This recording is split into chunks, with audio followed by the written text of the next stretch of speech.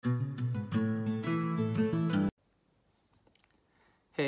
good morning everyone. This is Twitter 10 number 294, written in Hereford, UK on the 25th of January 2021.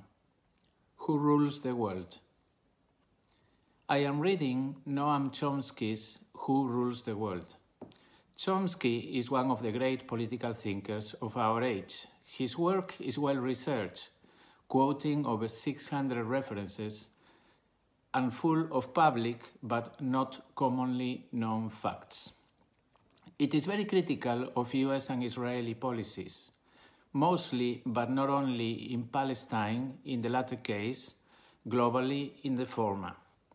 Chomsky presents them as being engaged in a global fight against democracy, convincingly and with plenty of the evidence lacking from the conspiracy theories others are pushing.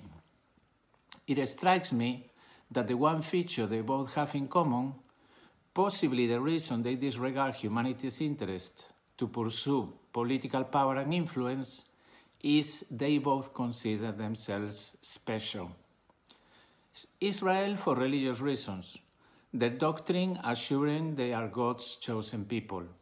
The US for more mundane reasons, their 20th century economic and political success.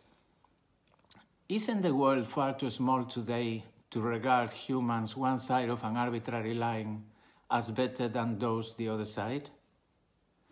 Thank you. I hope you enjoyed the video and found it interesting.